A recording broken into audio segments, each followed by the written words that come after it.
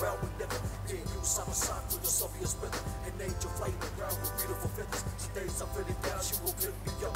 When I fail, she will say to never give up. The shark in the water, but I'm trapped in the battlefield. Nothing can stop me from the way that I feel. Light me up with her and for a way to keep forever pairing, and I will be your team. My sweet soul survivor straight from the south side. For you, my lady, I will always have time. My treasure, silver and gold, my shiny diamond. Ben red, oh Ben red, you're my lady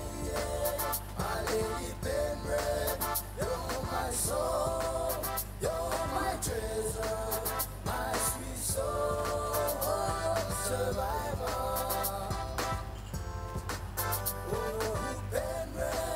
Oh Ben red, you're my lady Ben red, you're my soul, you're my treasure, my sweet soul survivor.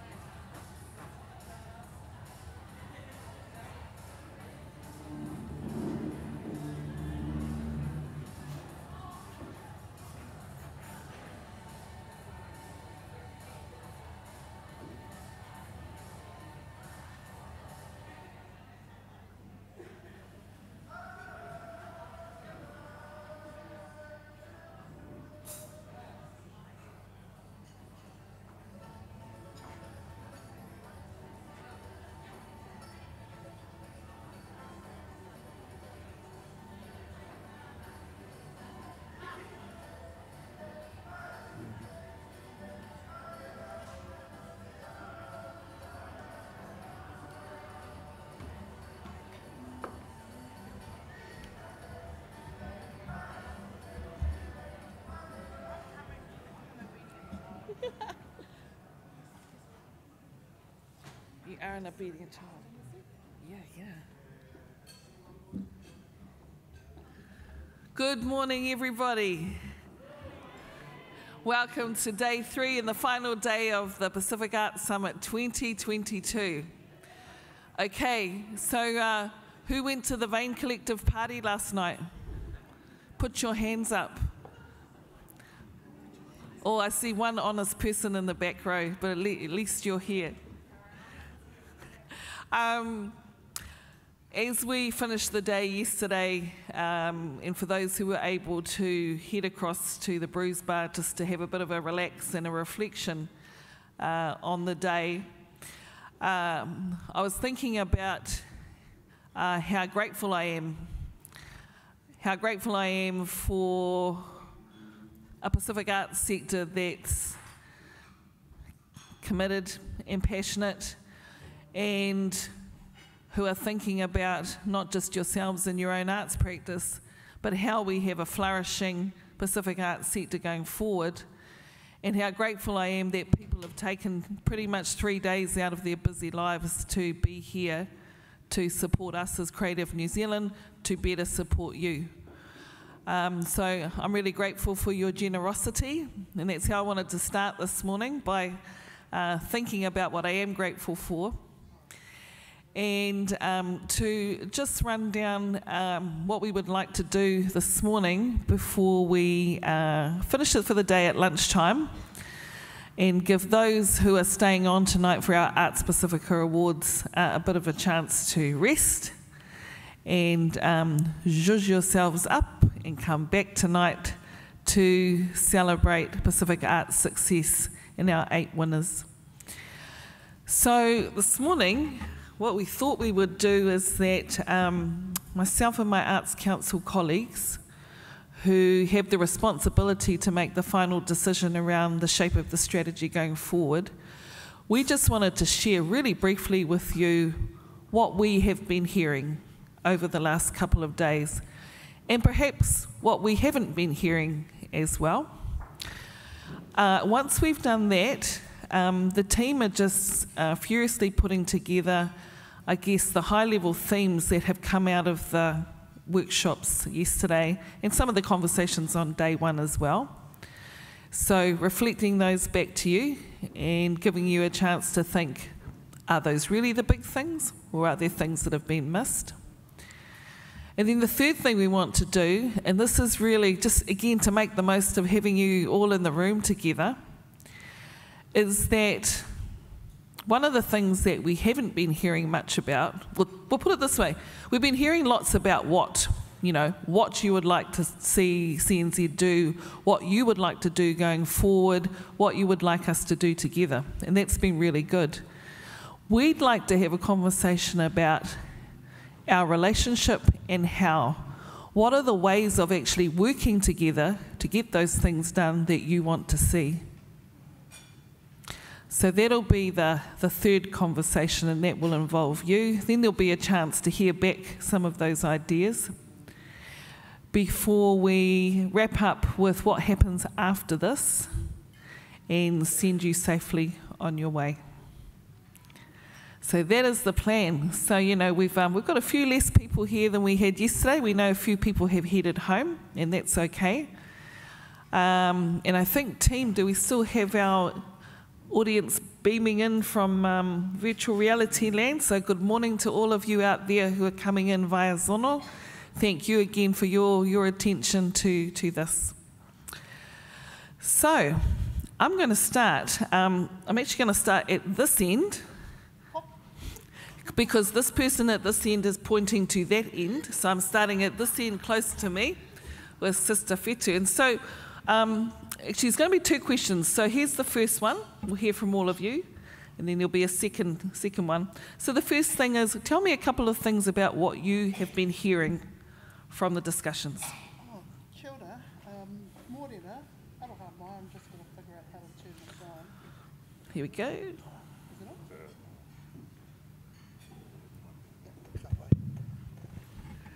Talofa lava, tēnā tātou. what have I been hearing? What haven't I been hearing?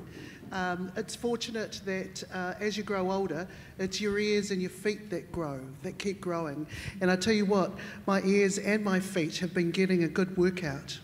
So the rangatahi that were in one of the sessions that I was present in, they asked for more cultural guidance from our kaumātua, and they asked for more accessibility to sit down with the elders, to listen to them, and to help them with their language so they could inform their new art forms that they were engaging in.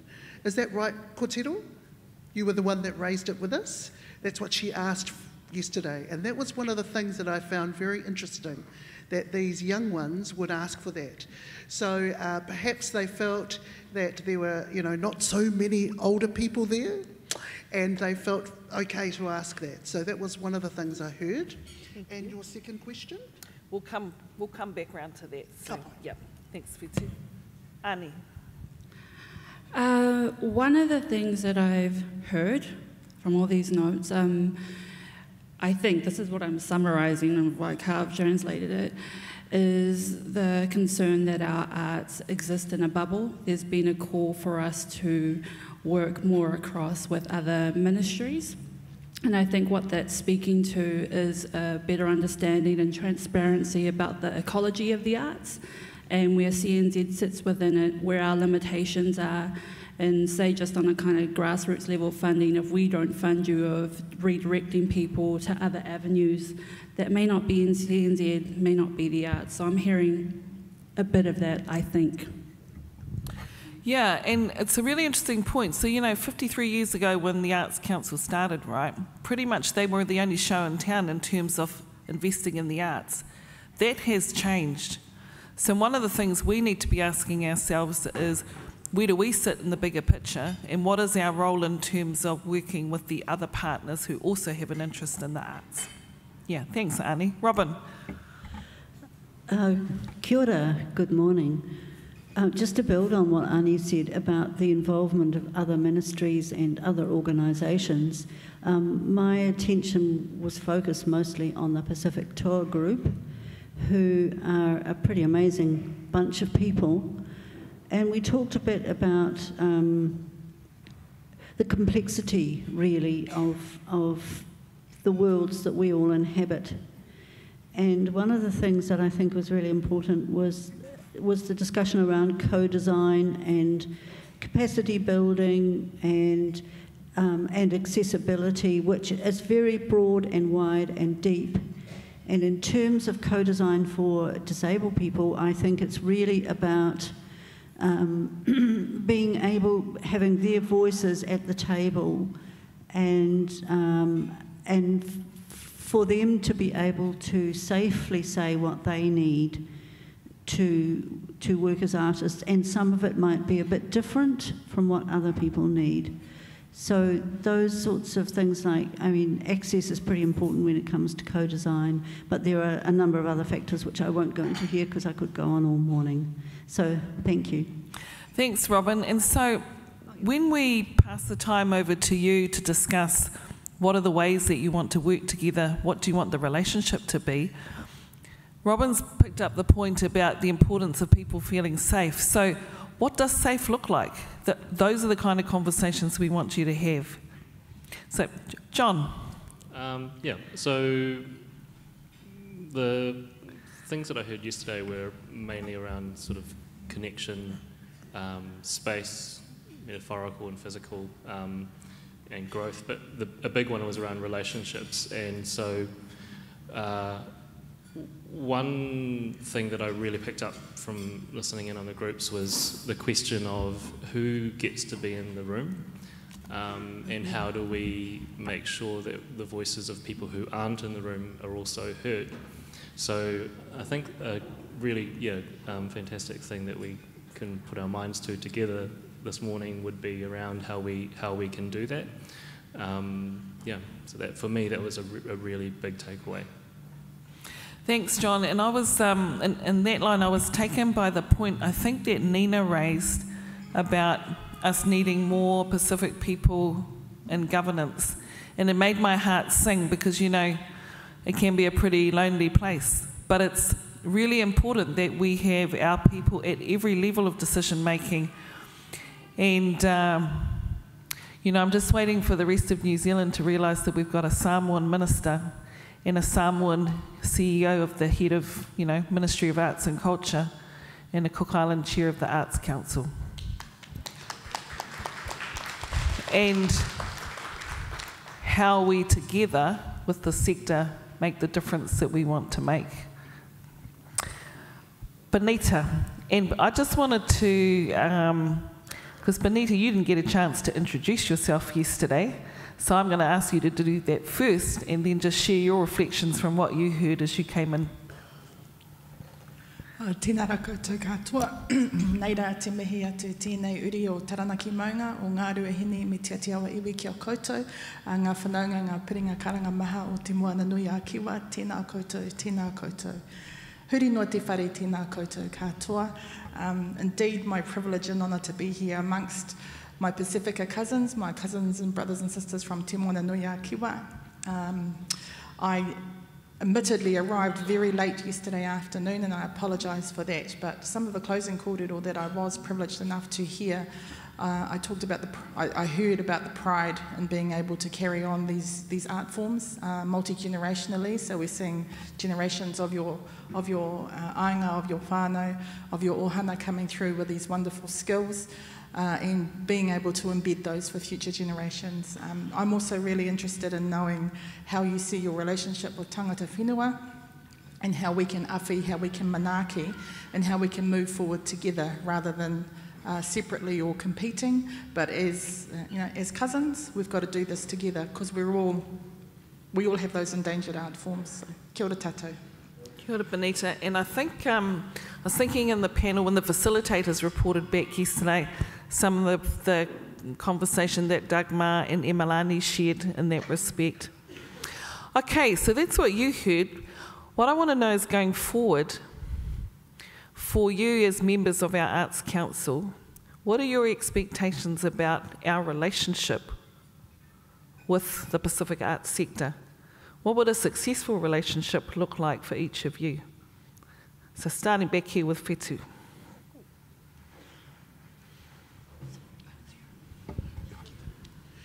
What would a successful relationship with you guys and us and all of us together look like? I think I would like it to be, for myself, I would like us moving forward to be honest.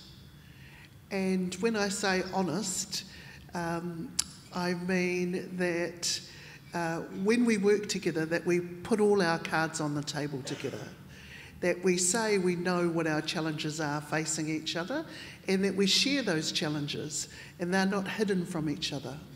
So that is the thing that I would like for myself moving forward.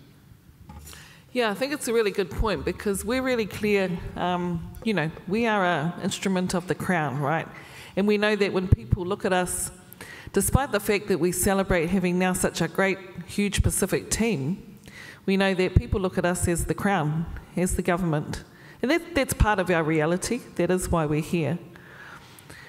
But part of the benefit of having our people, you know, inside the Crown is that we start to change systems and processes and relationships. And for me, the big thing is trust. How much do you trust us?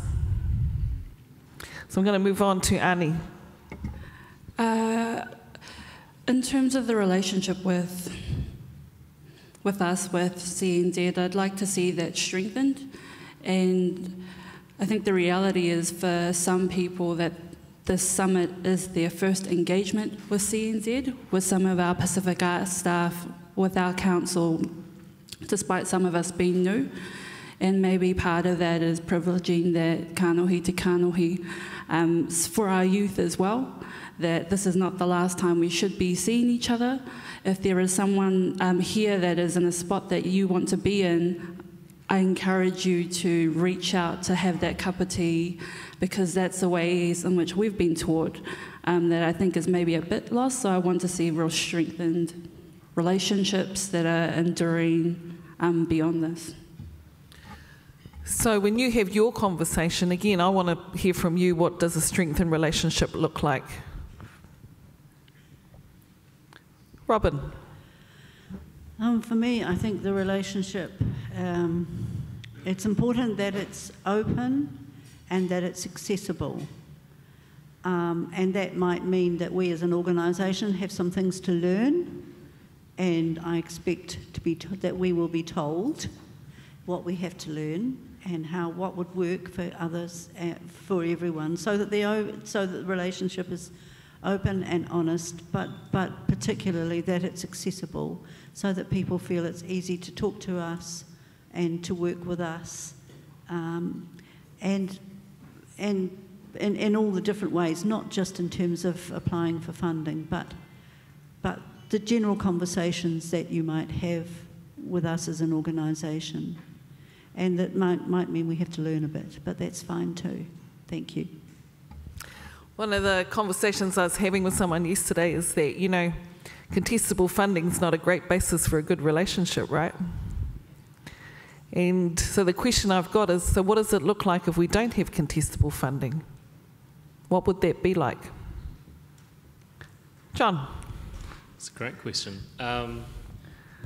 So I'd probably kind of support what Whetu said, really. So the brutal honesty that I get at family gatherings is welcomed, right? And so for me, one of the things that sort of keeps me up at night is that we can't, as an arts council, we can't do everything that we'd want to do, and being able to have a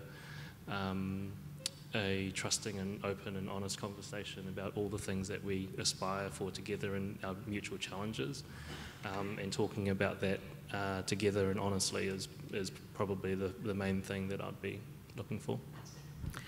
Yeah, so here's an example of one of those mutual challenges we've got that you may or may not know about. So the bulk of our funding comes from lotto tickets, and the smaller part of our funding comes from government. So, every week we pray that the Powerball doesn't get struck, because that'll mean more money for the arts. So it's not a great basis on which to plan, right? And that's the current structure that we have. And that's a challenge for all of us. The challenge is not who gets the CNZ money. The challenge is there enough money for the arts in total? Benita. He pātai pai tira, Karen. I'm really interested to know, and it's something that I've started trying to look at CNZ through a Te Ao Māori lens, but I'd like to really understand through a Te Ao Pasifika lens how we decolonise the STEM system, because it hasn't worked for any of us for the last 50 years. How do we now, with a team of much more diverse people, trying to manage those systems, how do we decolonise those systems? How do we make them more responsive to our whakaaro, our ways of being, our ways of working together, the way we build relationships?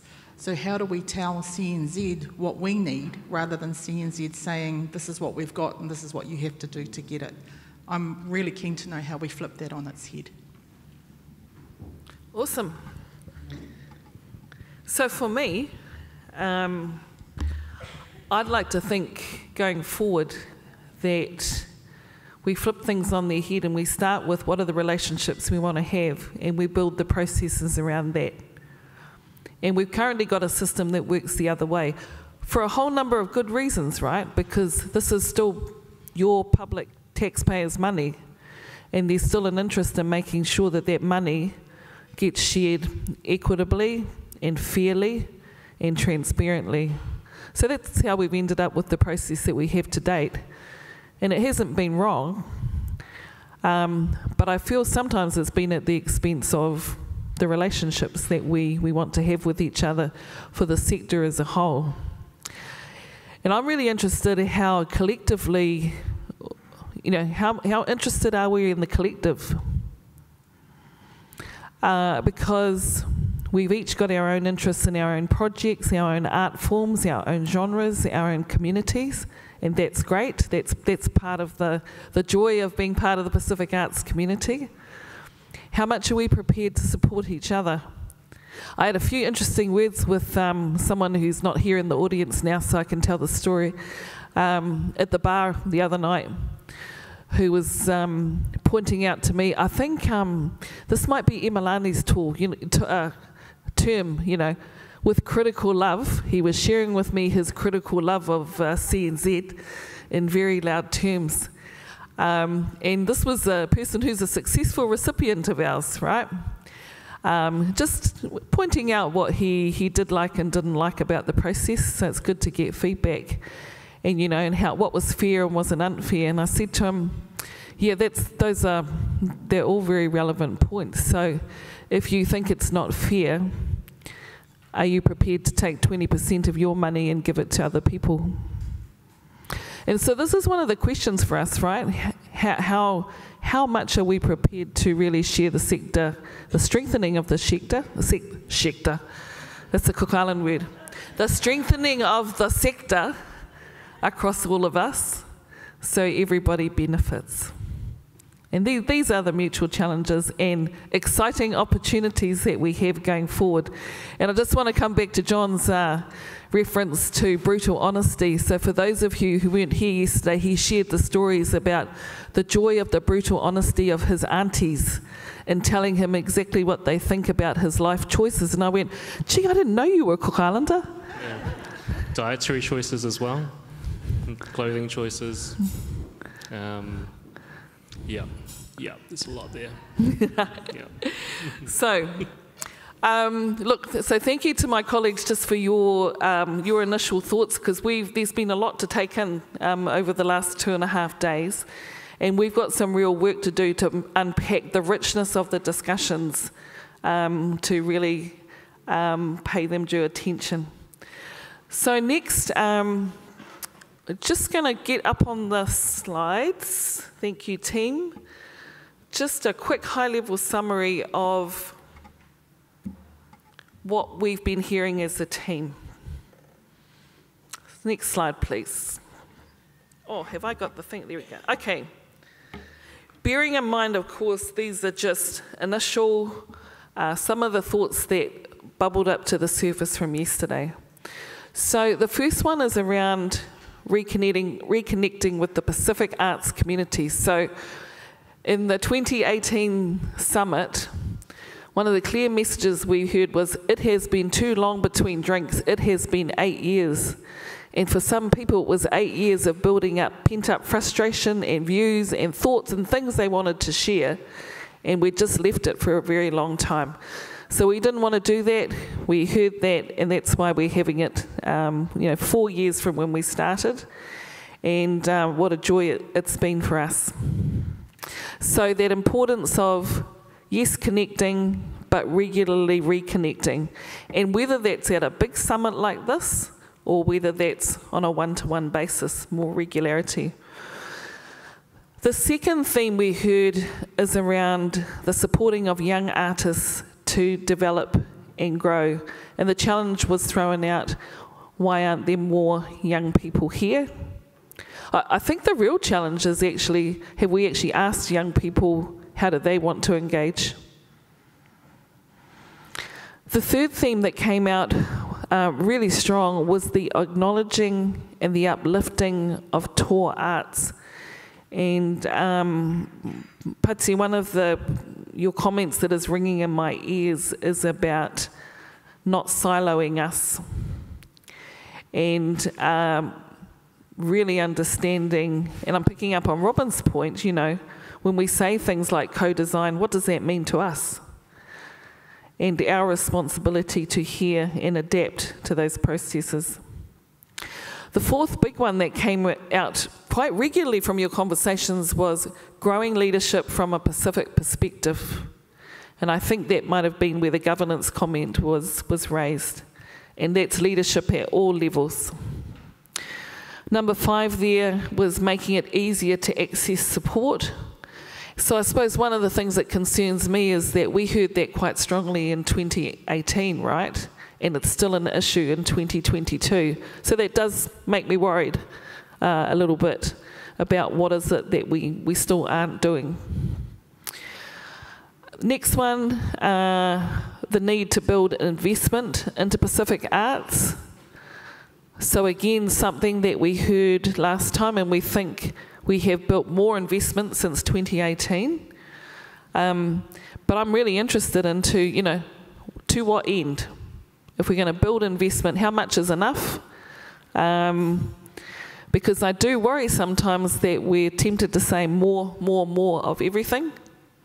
But are those the right things? And finally, growing the Pacific Arts kaupapa and mana Pasifika, which is being able to reflect our values into the processes that happen in our organisation, and that's ours collectively. So just, as I said, very high level points that floated up to the surface from yesterday, and underneath those are all the pages and pages and whiteboard sheets that we have from your various discussions. And that'll be the job of the team to go back through all of those to really extract all of the nuances sitting behind those main things from yesterday. So the next thing, having seen that, we want to put it back to you as a group, as a collective group, to talk about amongst yourselves going forward, having talked about all the what yesterday, what you want to see happen. We want to talk about the how.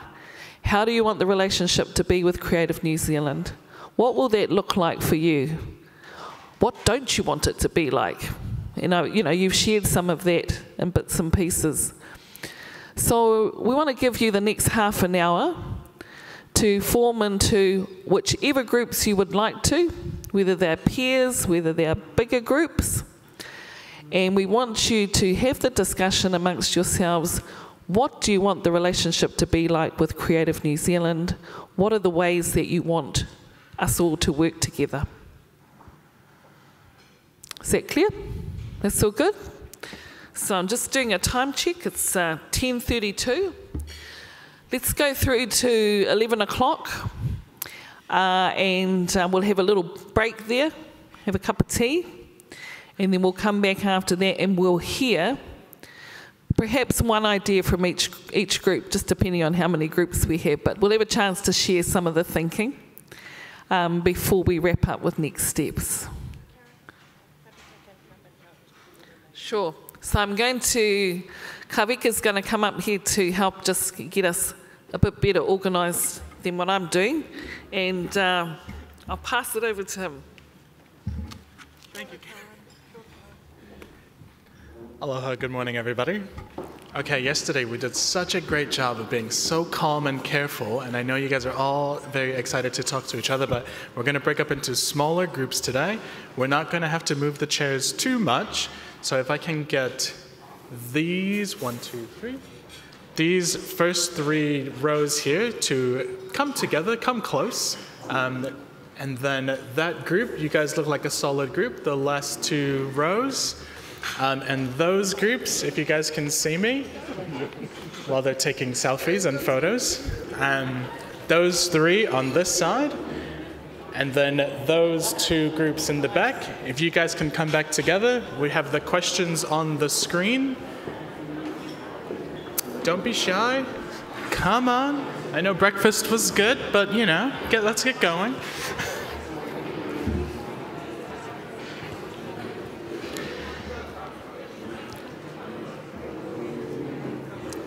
Perfect. No, they can just move bodies. You don't have to move all the chairs. You can just come together. There should be about 15 people per group or so. Safita, perfect example. Everybody be like Safita. Kia ora.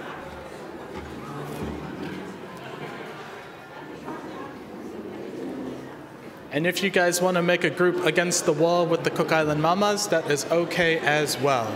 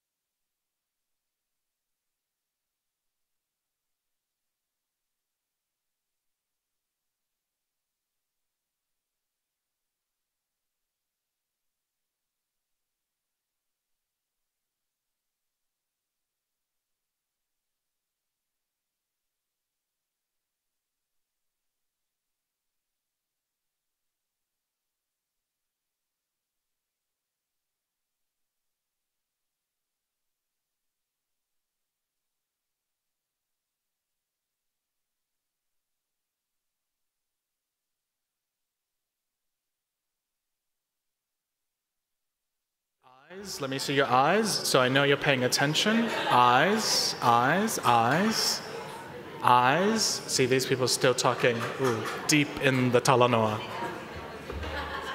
Still going. So baby will give the 5 Fs out. Yep. To the report back. We're going to just prep them. They'll do stretches and then... Do we do stretches first? You can do from here.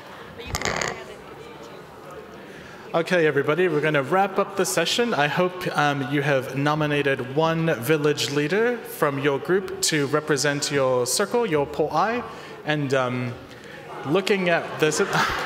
Yeah. Yep. So wrap it up like Christmas presents. Wrap it up, and we're going to quickly make sure you have your bullet points and your facts from your group, and.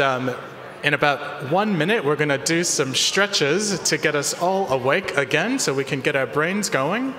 So final point, write them down, nominate your village leader.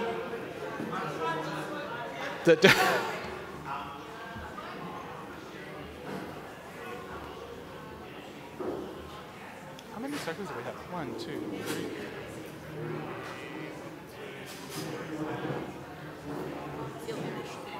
All right, well.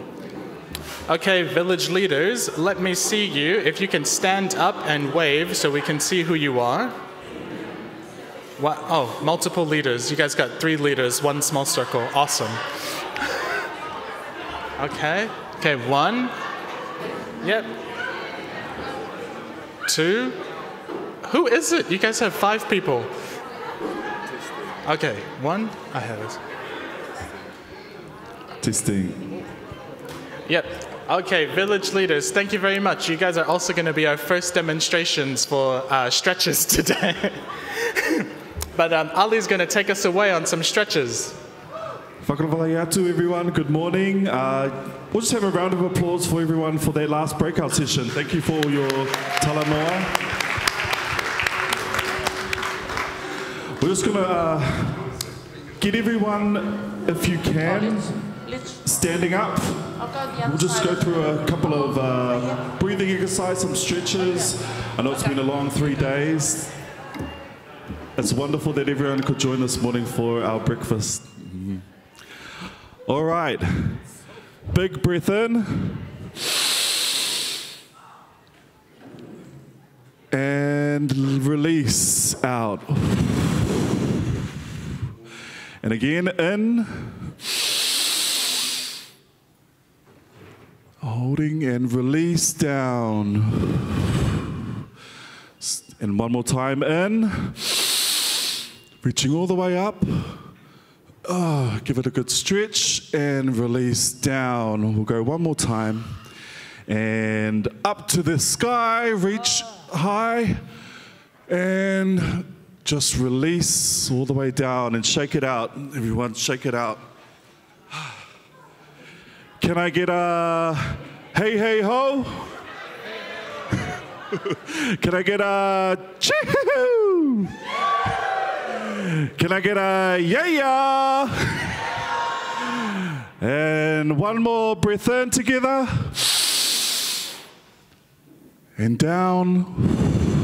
And shake it all out. And give yourselves a round of applause. Thank you, everyone. There is some cup of tea and some refreshments back there if you want a break before we head into our talanoa again. Thank you. We'll do 5 minutes. Yep. Okay, team, we have homework to do, so 5 minutes. 5 minutes, go get your cup of tea, and then we're going to give feedback to these questions, okay? 5 minutes. Yes. Yeah. Yeah.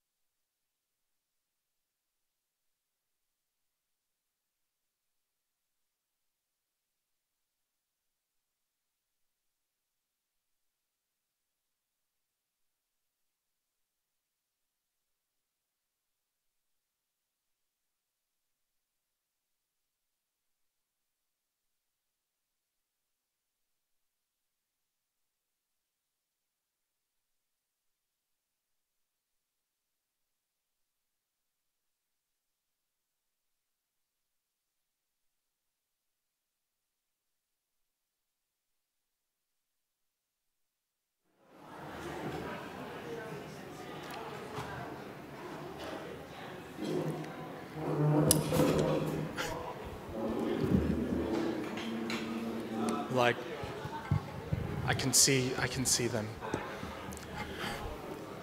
Are they having calling tea? Are you calling them back? Just giving them the pre-meet. Oh, look, it's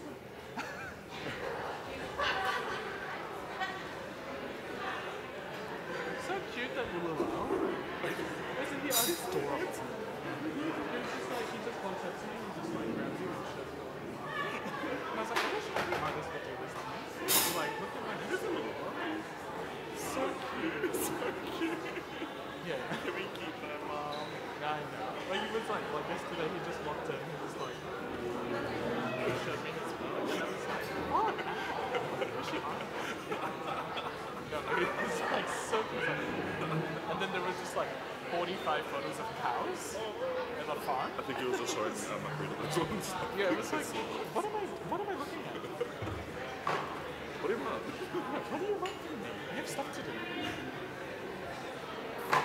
Also why I was a little late because somebody had to show me every single photo and I was like, I have to go with that. Training your patience. So what do you think? Should we get all the leaders to come up? Yeah. And we'll just, or we can just have them stand at the front. Stage. You want to have them bring them up here? Yeah. Up to you. Oh my god, you have 3 microphones. I reckon do it. Call them.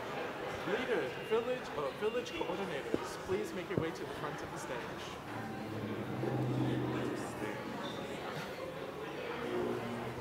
Test. Hello? Malo, Elele, could we have all the village leaders to the side of the stage, please? We're about to do the presentation. Thank you. Village coordinators.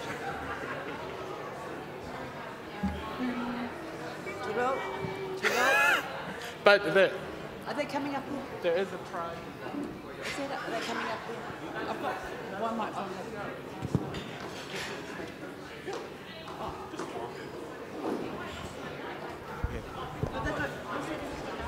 Yeah. Village coordinators, please make your way to the front of the stage. Hi.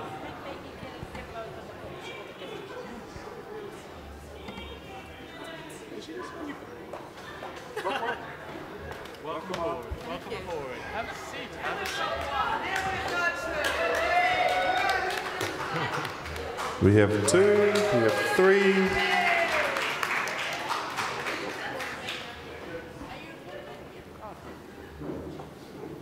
Tell Ely.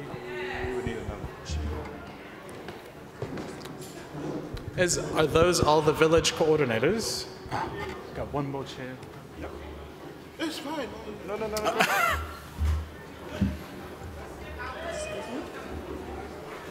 Having a smoke. Oh, cauliflower. Thank you. In the middle.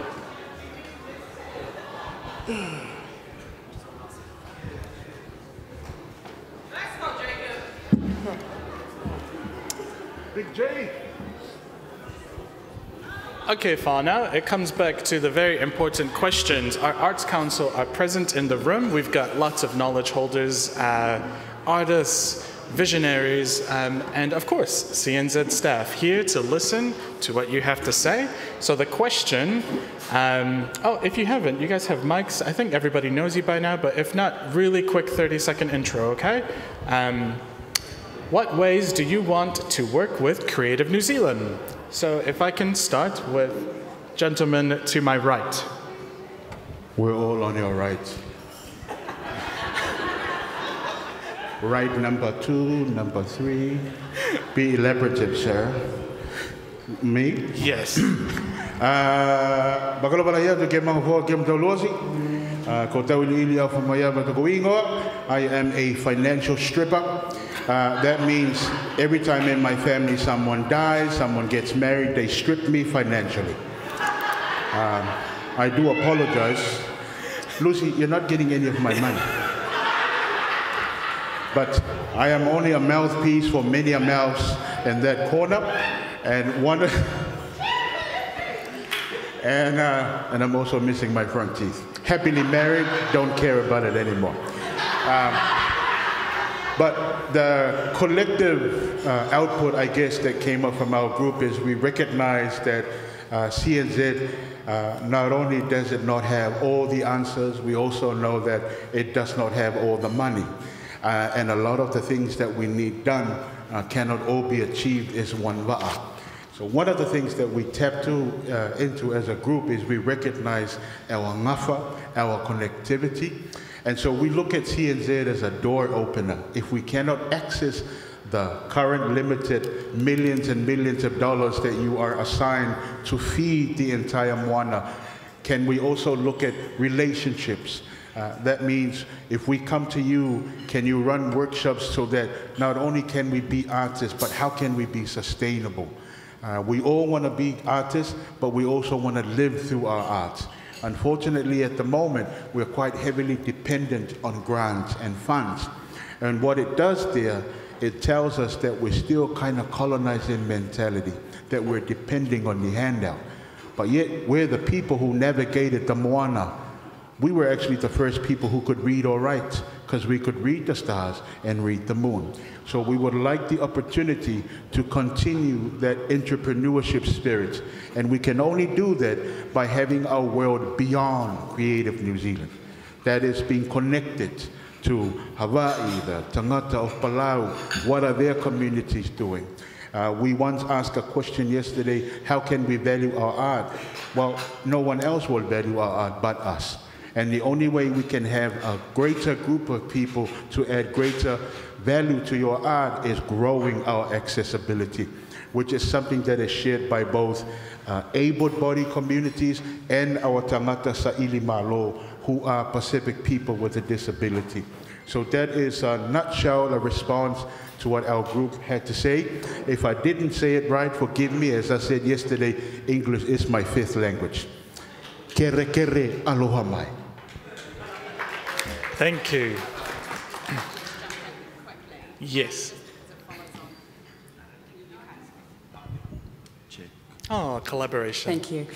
Just because I just want to follow on from that point, and in terms of you know, us not wanting to have a dependent relationship on Creative New Zealand. And I wonder if I could just invite Matt to talk to us a bit about some of the conversations that you've been having over the last couple of days, because I will not be able to sum that up as beautifully, but it definitely speaks to this conversation, I think. Welcome Matt to the stage. E ia pa I whaka ko mau kakulonga ia pa I maulunga maluka ka wa whia kungo whia Pasifika. Look, I'm here to advocate on behalf of some words that have just not been uttered over the past few days, which is like we keep hearing central government funding, central government funding, central government funding, disrupt, disrupt, disrupt, disrupt, disrupt alternative models. The opposite to central government funding is decentralized funding. And decentralized funding is a term, there's some terms that you might have heard of, which is blockchain and Web 3.0. These are the latest technologies, and if you do your due diligence on it, a lot of people kind of roll their eyes, oh, that's that Bitcoin, that's that cryptocurrency, that's that theoretical thing. Tuvalu, the fastest sinking nation on the planet, have completely rewritten their government contracts and financial system on the blockchain. And that's saying something. Like, think about that metaphor. They've got the most to lose, and they're going all in on this technology. People go, oh, Bitcoin, crypto, that's not a real thing. Google, central bank digital currency, Jacinda's getting ready to roll it out. Every government around the world is getting ready to roll out these central bank digital currencies. And so when we talk about these complaints about central funding models and disrupting that, that already exists. And I think that this is an opportunity for us as Pasifika to kind of really utilize blockchain in the same way we utilize Senate. Senate for us was taking a raw material, and we supplied the textiles industry, architecture industry, boat building industry, our multi-purpose multi-purposing these things across a variety of industries. Blockchain is not something for digital artists. You will be able to allocate digital scarcity to tokenized physical objects if you're a heritage artist. I don't have enough time to cover it all, but another way you can think about it is in terms of the term Web 3.0. Web 1.0 was the version of the internet where you could only go onto it and consume the information, read it. We are currently in Web 2.0, which is where you can go to the internet, read the information in the stories, but also put your stories onto the internet, but it's owned by the centralization. It's owned by Facebook, it's owned by YouTube. Web 3.0 is where you can go onto the internet, read, write, but own. Own the content, own the stories, track that digital dollar. 4 years ago, there was some complaints about, a lot of the money that we're using to fund our art comes from pokies. It comes from gambling. And so we are people of the moana, like provenance, where the value comes from, is important to us. Iekonga, in Whāsamoa, it accumulates its provenance because it goes through that wedding, then that funeral, and it gains its intrinsic value. With cryptocurrency and blockchain, you can track where your dollar comes from. And you can say, I do not want to be making my art through that system, but I agree with that system. It's taking all the power that's at the top of the centralized funding models and distributing it back to the community, which is a village moana mentality. So I'd just like to kind of summarize that all up by going back to the start of our conference, because there were some words that Winnie Luamanuvawa shared, which was a quote from Carla Miller, dare to fish beyond the corals of this reef. And I'd like to use that as a provocation for us to dare to fund our art beyond the corals of these centralized funding systems and give the power back to our communities. Because one way or another, our young ones that we're advocating on behalf of, they're already using this. People are using TikTok. People have no idea the back end of TikTok is blockchain. They're using Audius that bypasses all the things that APRA currently does, publishing and licensing. The whole system is changing. When Russia got cut off from the world SWIFT system, they go, okay, we're only going to take ruble and cryptocurrency. When the truckers in Canada got blocked off because the government didn't agree with them, they were like, cool, we're taking cryptocurrency. Whether people like it or not, it is coming. Every bank or every government around the world is moving to these systems. So as people that pride ourselves on the innovation and daring to go into the unknown, I just really encourage all of us to adopt these words, because it just seems like, once again, we're late to the party. We're talking about systems that we've inherited. This is the first time in history that we the public have front-run the institutions in terms of this technology, and as people of the moana, we absolutely need to take that innovative spirit and get into the space. So please, I just encourage everyone to do your due diligence on Web 3.0 blockchain. Yeah. Mahalo Whaiumu. Sasha, did you have anything else from the village? Why yes, we do. No, I just think, this is just to the point in terms of, we don't want a dependent relationship on Creative New Zealand, and so, we would like to see CNZ spending more time really investigating that, and, if that's the goal, what kind of investment is being placed in these kinds of conversations, and exploring that to ensure that we are up the front. And then the other conversation that we had was around not wanting a us and them relationship with Creative New Zealand. And we think a lot of that comes down to, well, there's multiple layers to that. One is for Creative New Zealand to be more aware of the power dynamic between us. And that's come up a lot over the last couple of days, is that we've been invited to be honest, be brutally honest, but there is a lot of fear of coming forward and sharing our truth in this space. There's still a concern that if I say something in this room, that could potentially affect a funding outcome for me. So that power dynamic doesn't disappear just because we're being told to be, that you can be honest. So we'd like to see Creative New Zealand be more aware of that dynamic, be more honest with themselves about that power dynamic, and then let's look to shifting that relationship into a us and us, because you are us. We've got practicing artists working within Creative New Zealand. You are a part of us. But at the moment, the perception and the comms kind of between us is there is that separation. So I think Creative New Zealand being able to really have a look at that and, look at who are you representing? Are you representing us or are you representing the Crown? And where that, which was commented on earlier, where that difficulty arises for you in that relationship, and be honest about that with us. And maybe that can also, support shifting that dynamic. Sasha, can I just ask you a quick question? What does an us and us relationship look like? Well, considering this was a group discussion, I'm just probing for a detail. We would love specific answers that we can take really quickly and implement it. You've got the ears of the council right here. Instead of, I'm going to just encourage the question. Well, I think I get what you're asking for. You're wanting some practical outcomes and some specifics that you can then go away and do. But I think that there needs to be an assessment within Creative New Zealand separately from, that doesn't actually involve us, of you having a look at your own structure and being honest about that. Thank you. And then there's definitely been a call for much more regular meetings with us. There's been calls for, effectively a Creative New Zealand roadshow going around the country and actually meeting people face to face, introducing yourselves to people who don't know you, because that's definitely been a call over the last couple of days, as well as actively participating in these art forms as well, so that you are always coming with true experience of what we're doing, and it's the most up-to-date experience.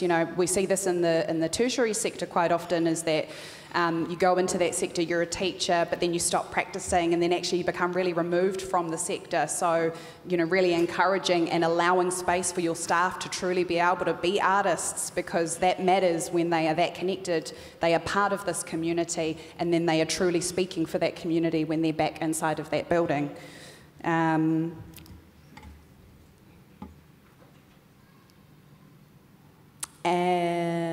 Can't remember how this does that sort of answer that question? That is perfect. And then the last part of that dynamic as well, in terms of power dynamic, is also being able to recognise the dynamic within our own sector as well. So there's obviously been a really strong call for, where are our younger artists being represented in this conversation? So can we have a radical look at the way that we operate this summit going forward and work out actually what is a space that they are going to be able to engage in?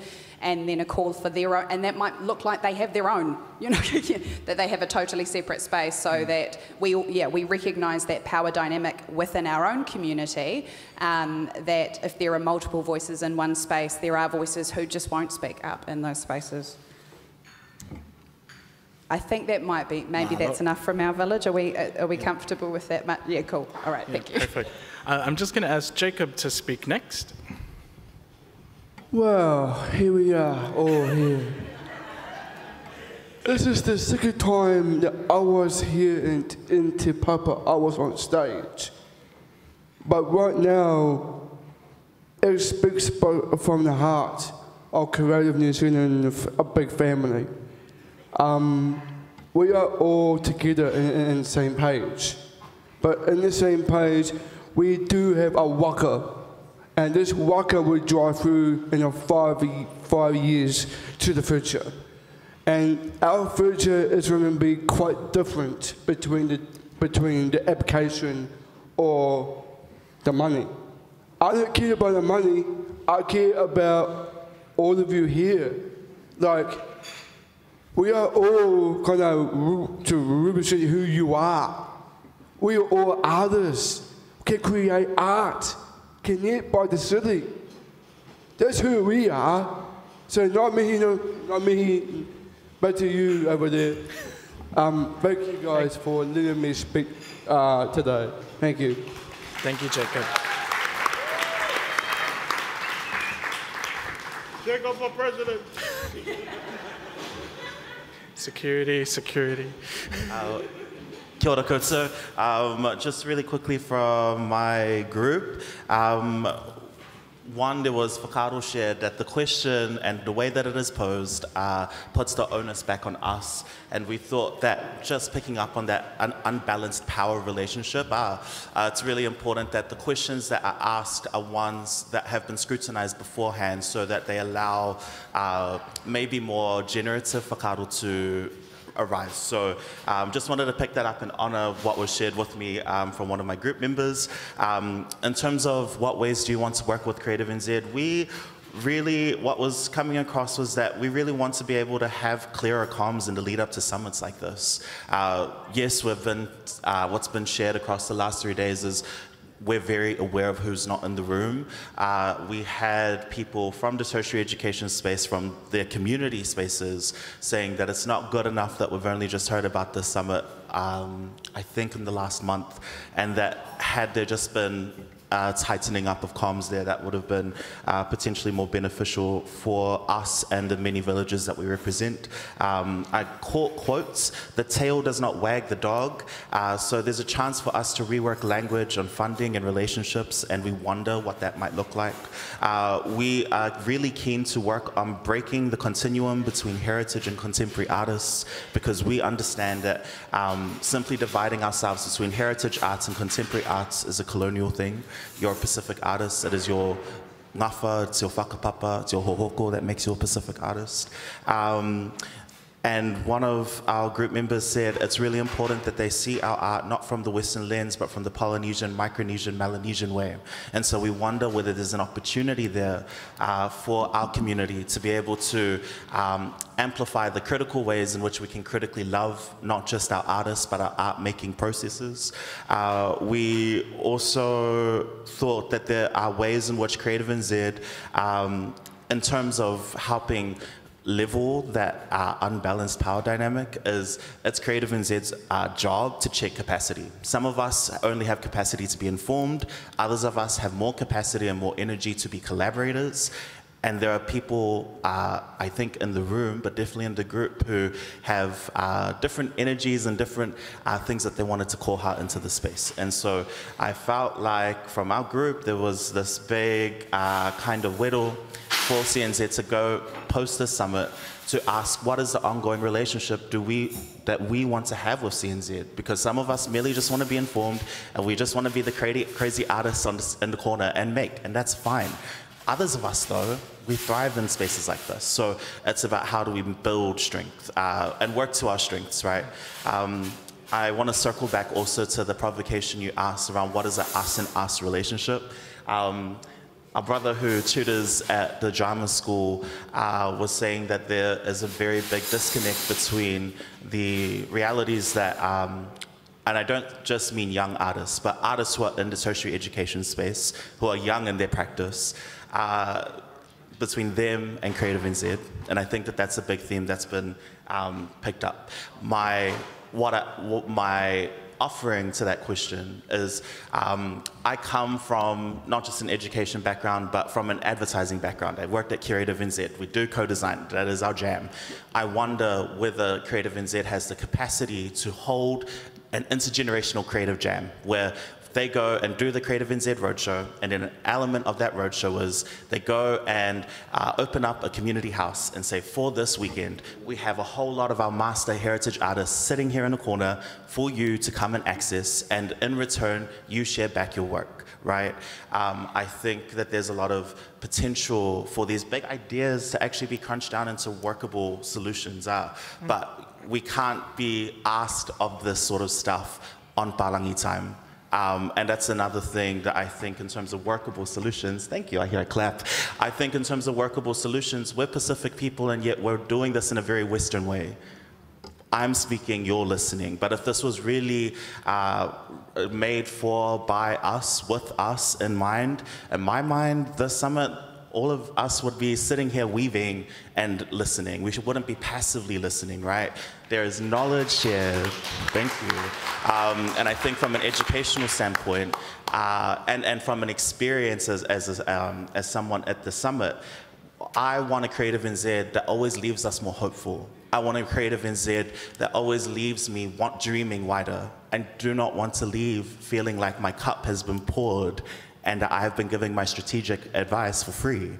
And that's not just coming from me, that's coming from so many people that I've heard across this room. So when I come back to these beautiful things about how do we decolonize these structures, it's actually really easy. We don't need to overcomplicate it.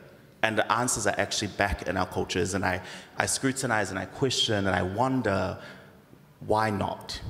Because I was here back in 2018 and I remember that feedback shared was we did want to hear more about each other, which I ended up being the stand-in facilitator for my group, and I prioritized whakawhanaungatanga.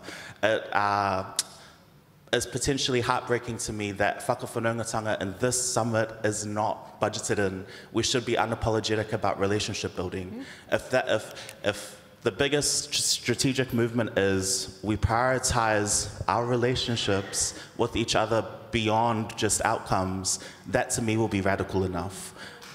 We shouldn't be on Palangi time, we should be on ancestral time. Malo Apita now, stop talking and pass the mic, because I just talk.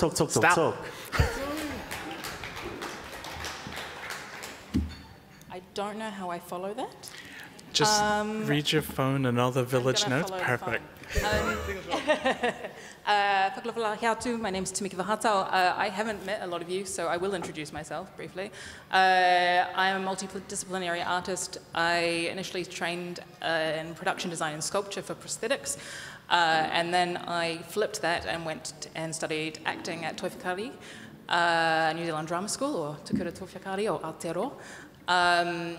I worked a lot in physical theatre and visual theatre, and then when moving to Auckland, flipped to screen more recently, and I now run my own production company, which is more independent work, and concurrently a company that works and makes primarily online in social media spheres, and we parody gaming, which is a very different world and realm to all of the above. Our talanoa as a group significantly reflected the journey of what you have just shared, but I will honour the words of my team and refer to the phone. Our people value our people, so we want to see you and be seen by you. We value genuine community engagement and wonder what that would look like in the structures that we know. In our time, on our time, island-style talanoa, and perhaps with a few whala or two. Building on the roadshow idea raised yesterday, where CNZ would travel around the local, national and international communities and institutions to address the desire for reconnection, accessibility and visibility to and of CNZ. An event could be created around these tours to bring alongside MB, Ministries of Pacific Peoples, etc. So we're fully embracing the potential of these connections and moments. Perhaps it includes a United Nations Pacific Summit, for both youth and senior practitioners, creating a safe space for all cultures and peoples to talanoa and then come back to discuss and advance forward, which I think is the operate part. We can see this encouraging the normalization of exchange talanoa, generational and institutionally, etc., share and exchange of skills of our artists and artistries, again, highlighting things that have already been raised, but reiterating it. Also, something that came up significantly was alternate methods of application that allow us to actually highlight our individual artistries and skills, including varied language and mediums and catering for the tour communities. Thank you. Marlo, thank you.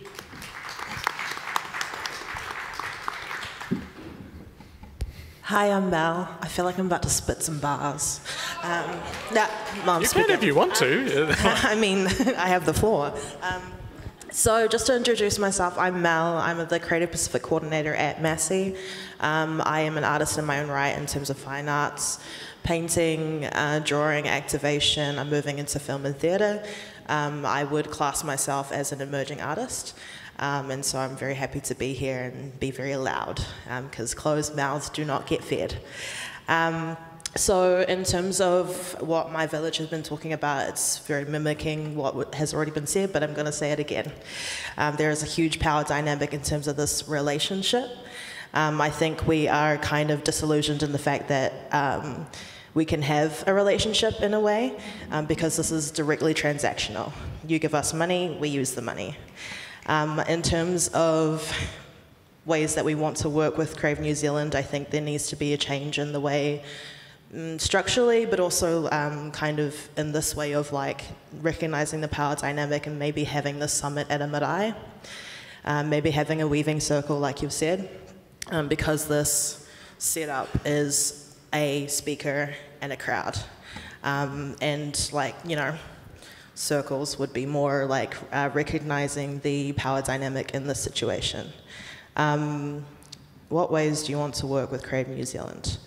I think there's also a need for a lot of transparency. Specifically, we were talking about in other places in our work that, to talk about specifics, we were talking about that fact that they have like an ecosystem map of funding in Tamaki. In terms of the pamphlets that we got at the start of the summit, they were really good in terms of informing us on what you were trying to do in the past couple of years, but there needs to be deeper transparency into what was funded and did that align with what you were trying to do in the first place. And a huge breakdown on the budgeting and things like that. In terms of the application process, we talked about possibly changing the way the website is being used. Say, for example, someone has gone through and applied for funding multiple times. Maybe there could be a change to the website in terms of creating a profile where there's a history of all of the applications, instead of having to resubmit the cover letter and all of the stuff that you already have received from us, having that on the profile and the history of your relationship with the applicant. And a real question is, do you know your community? And how well do you know that community, and do you have a pulse on what's happening at that point in time? Also, we have a huge issue with the word decolonize. You cannot decolonize a colonial institution. It is not possible. Just within its creation. I think re-indigenize might be a better word, but it is an uphill battle, I think, in terms of funding, trusting certain people to build their own kaupapa and their own seat and table so that they can sit in it, irrespective of Creative New Zealand and the institutions that exist, because you cannot decolonize it. You either have to burn it down or start your own thing in your own way. Also, just there needs to be more of a human touch in terms of the relationship between Creative New Zealand and the applicants. The internet has kind of cut off that human relationship. The summit has been a good step in the right direction, but in terms of like the way things work on a day-to-day basis, there needs to be an opportunity to be able to talk to a human being and not a website. And keep in touch and keep up to date with what's happening in the community, in the local community, domestic, international. And yeah, there's just a lack of intimacy, but then I question whether or not we need intimacy in a business transactional relationship. You know? Yeah, and just a bit of a more exerted effort in terms of reaching out and having a human interaction. Anything else from the village? Yeah, is there anything else? Did I miss anything? Did I miss something?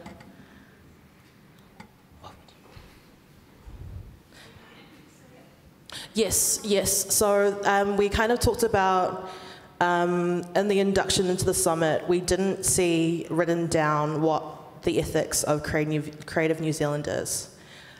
We saw the po, but we don't actually know what you're about. That wasn't really outlined to us at all. And I would suffice to say that it might not also be on the website. Yeah, no? Yeah, we just kind of don't understand your ethics, and so we don't know what that power dynamic is in literal terms.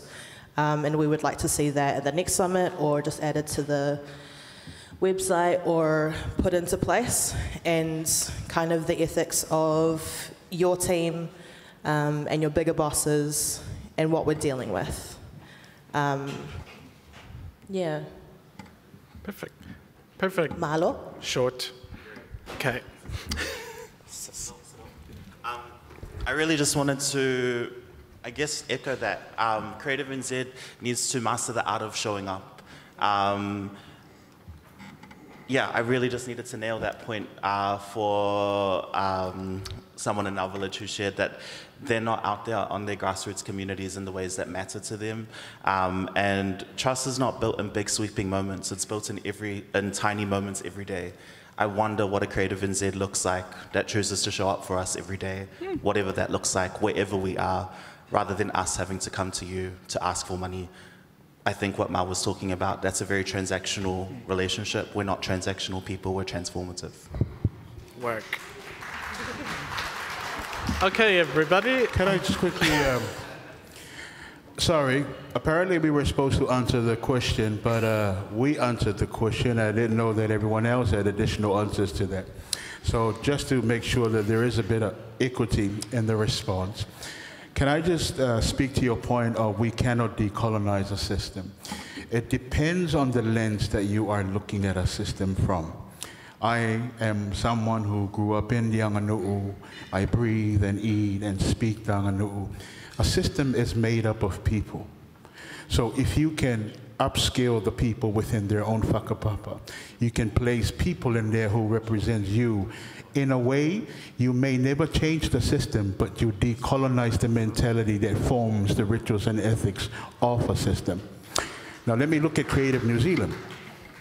Creative New Zealand and its current council, if I were to suggest a change for them in how I can work with them, we use a model that we currently use for Sounds NZ in terms of the Pacific. We place people in the advisory council that are not all artists, but are all leaders in different factions of our lives. We have a scholar who's not a musician, but can advise me in the ways of how to navigate various places. This is very much a Moana model, because a long time ago, before we sailed, on these wakas, not everyone was a sailor.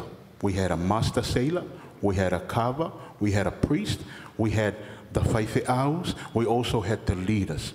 And what I'd like to see from that council is a reflection of people that could help decolonize the outcomes of such a colonized system.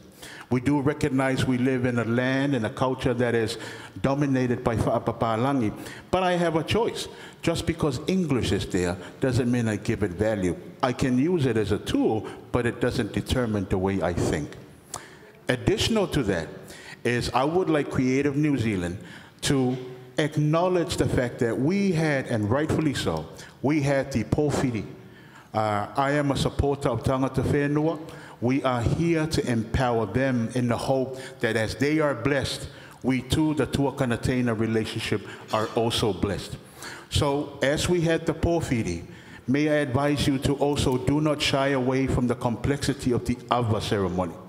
Ava is the only thing that centers every single person that is on this stage, in the room right about now. It is the drinks of the gods. It is the only roots that connect us no matter where we go. So as we start talking about decolonizing, remember, your lens, it may be difficult. To mine, decolonization is a word, but it's not a determinant. So I just want to put that out there as we have, because we're all from different lenses, and nobody is wrong, nobody is right. It is our own truth. So thank you for sharing that. But I just want to say, decolonization, it's already begun. And let me put this forward. For many years, those who know me, I hate the term Pacific Islander. I'm not a Pacific Islander. I'm a Samoan Niuean. I'm not a fruit salad. I'm the best of both worlds. All right? Secondly, those who also know me know that I advocate to remove and abolish these three words, because we talk about decolonization, yet we still use them. Polynesia, Micronesia, Melanesia. These are papalangi terminologies to define so they could accept who we were. But we've always been the Moana. We are children of the biggest synod in the universe. You can play a song from Africa, doesn't matter where, sub-Saharan, north, south, you know it's African. You play something from the Moana, it'll take you forever and a day to guess Which of these houses? The Cook Island House, the Tahitian House, the Ao Maori, Hamoa, or Tonga? We are so rich. So if it pleases the court and those who paid for me to come here, can we begin? If we are talking about getting our waka the right way, let's not be the mistake of the man from Turkey. He took a cup to be made in China, broke the cup, gave it to the Chinese, and guess how the Chinese made the cup? They made it broken as they were given. So if we are here today as these great thought leaders, align it correctly so that 100 years from today, we will all adhere to the vision of Jacob. We are on that one waka. All right, thank you, everybody. Yep, thank you. Please give a round of applause to our esteemed panel of village coordinators. Thank you very much. Thank you, thank you. Guys, we're almost there. As of course, the books are never closed with your kōrero comments and whakaaro, so if you think of something that you want to desperately share with CNZ, you can do that at any time. Now I'm going to get off the stage and hand it over to Margarita.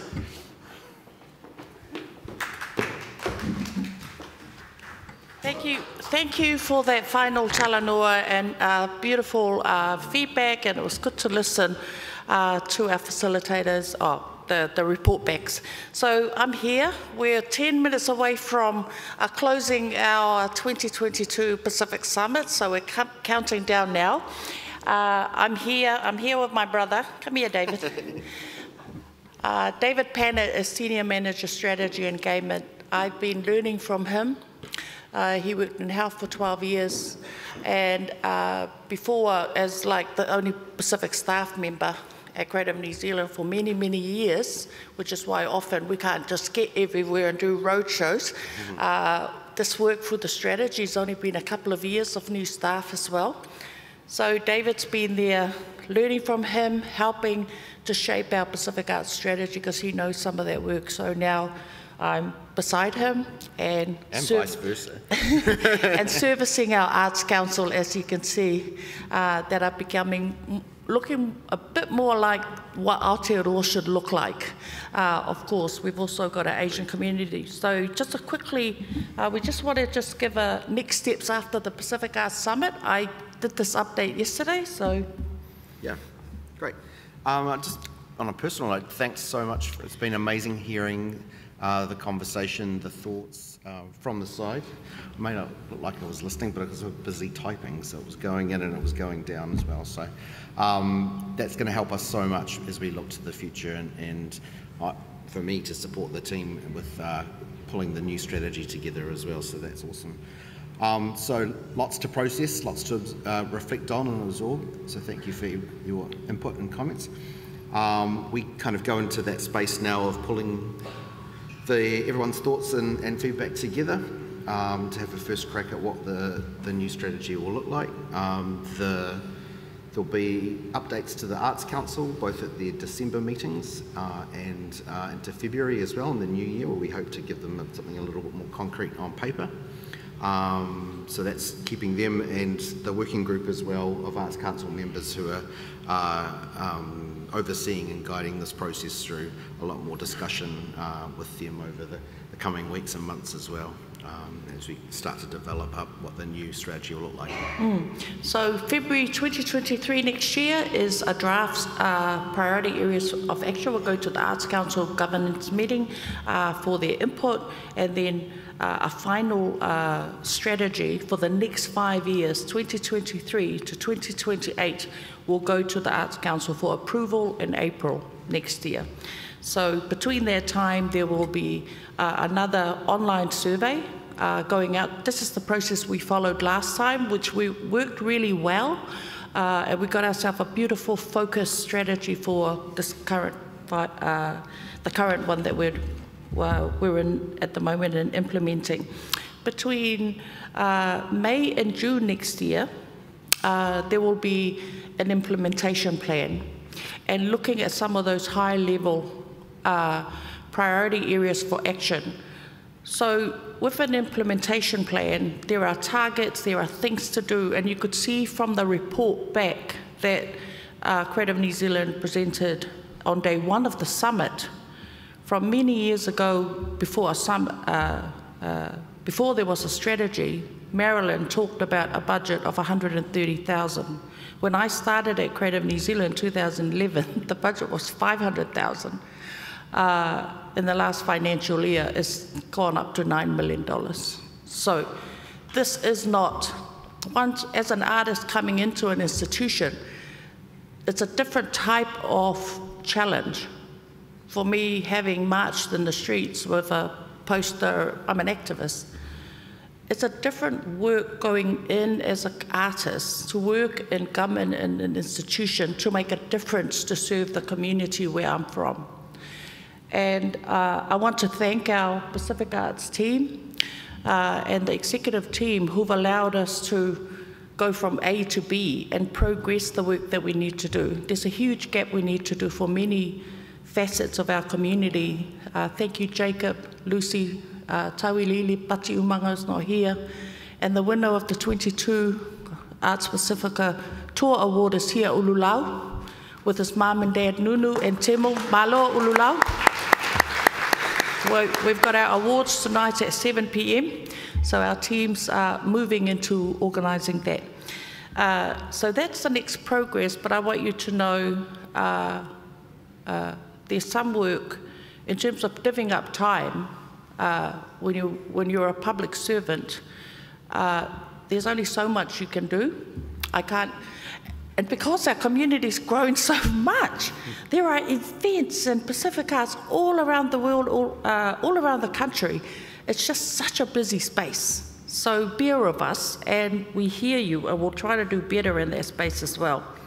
I hope that gives you an idea, but otherwise we're available on email, a phone call, a Zoom, a talanoa, further feedback at pacificarts@creativenz.govt.nz. If you follow the Pacific Arts Facebook page, you can come and comment in there. We have an office in Wellington, office in Auckland, so you can pop in, have a cup of tea, have a cup of coffee, and talanoa with us. I particularly want to thank Jacinda Stowers and Pasifika Mamas and Tuaratini, because as part of our strategy, we invited about 15 heritage artists who have quietly sat through this and listened to the talanoa of the 2022. These mamas and papas have kept our traditions alive quietly in their communities, in their community halls, and they have sat and listened to this piece quietly. And there's so much wisdom, and we'll follow up and have a talanoa with them. And we have two of them are sitting over there who are kataitaia from our Kiribati community, and Louisa Humphrey. These are some of our elders. We've been hosting them for a couple of years, so for a couple of days here to bring their wisdom. Joanna Monolangi there. Apart from our chairs these are the people who've walked the talk and done the work and activated within the communities why we're here today with this work. And thank you to Mama Mi'i over there. Our band is gone.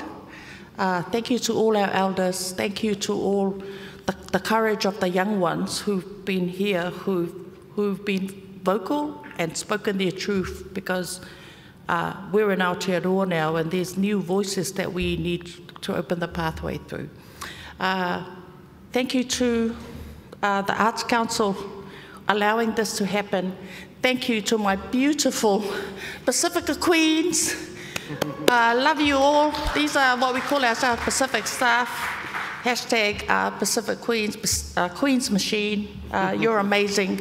Thank you to all our staff for making this happen. To Margot, who's here, to all our helpers for making this summit happen. Safe travels home for all of you. And I'll just give last word to Karen Rangi to close the summit. Yeah. Ko te wahine nei no te pairoa, te pā titititi, te pā horohoro e te tūtaki-taki wānanga. Te tua ki manihiki, te tua ki rakanga, e pū ai au, he pū kere, ko he tatai mai, ko he mama mai, ko a mamau ke. I've been a member of the Arts Council for, showing my age now, since 2014, and I've been chair since April 2021. It's been the most, it's probably been the hardest job I've had to do for $35,000 a year. And it's also been one of the most satisfying. So just FYI, in New Zealand, don't go into governance for the money. But I really want to put a last plug out there to say if we're ever going to change systems and processes, we need our people's voices at every level of decision making. And I know I said it earlier on. So we celebrate that Carmel's our minister. We celebrate that Laulu's about to go into be CEO of Ministry of Arts, Culture and Heritage. We celebrate the people that we have in this room. But some days it's still not enough. And so hence the importance of conversations like these together where we can articulate, good, bad or otherwise, what the future success looks like for all of us. So I thank all of you for your time. I really want to thank too, I want to cast your mind right over to the corner of that room to our ladies sitting on the table there quietly for the last 3 days, organising things in the background. Thank you. I can see Renee, Meranea, everybody there. I want to give a shout out to our comms team at the back there who are furiously sending out messages. Thank you, Jazz and team. I want to thank our very patient videographer at the back and our sound team over here, as well as the CNZ team. And I'd like to thank our host, Te Papa, who have fed us, watered us and housed us for the last 2.5 days. It's been a real soul-feeding exercise for us. And for many of us, the last act for today will be to celebrate our successful Pacific artists tonight. So thank you again to all of you. Me taki maata korereka ngāo pōlea. And I'd like to call upon Mamas Kaitaita and Louisa to come to the stage.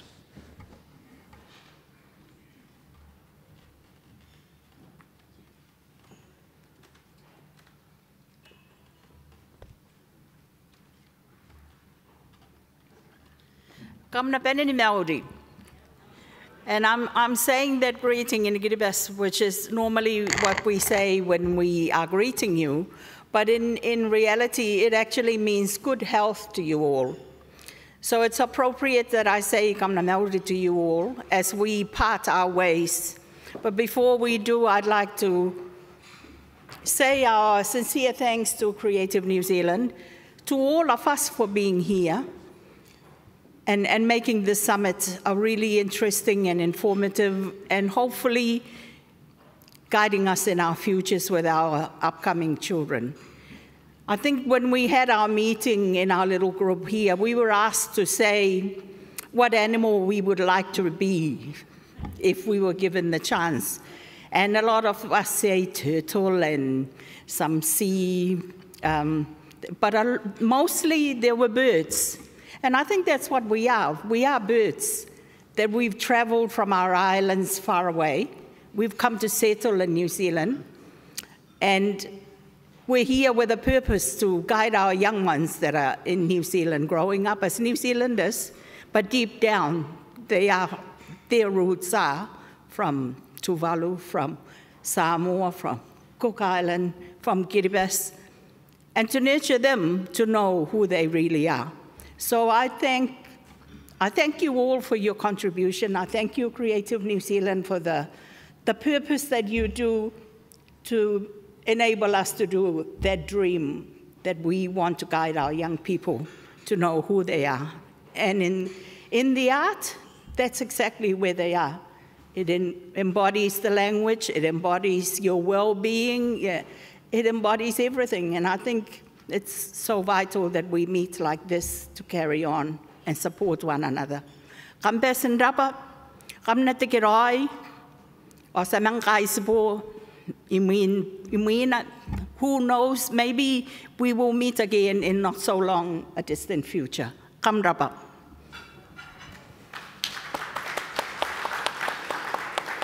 Come na meauri, we just finished with a closing prayer, which I will say in Kiribati.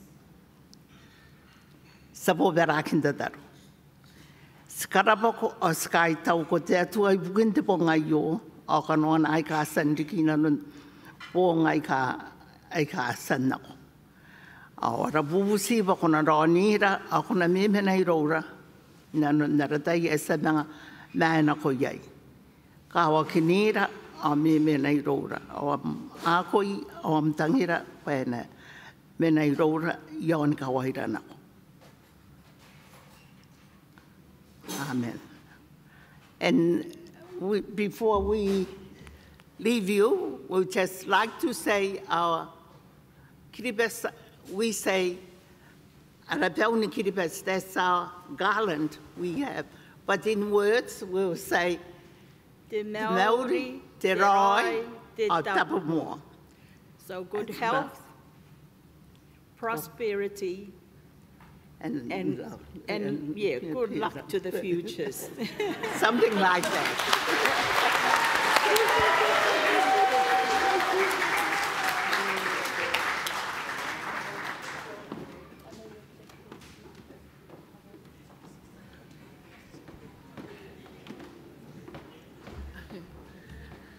Just finally, before we let you all head off, safe travels home. And I just wanted to also say a thank you, a very big thank you to our interpreters who have been making our conversations available for people who are watching in. And to say thank you too to our online audience for being here with us. Travel safe, everybody. Ka kite.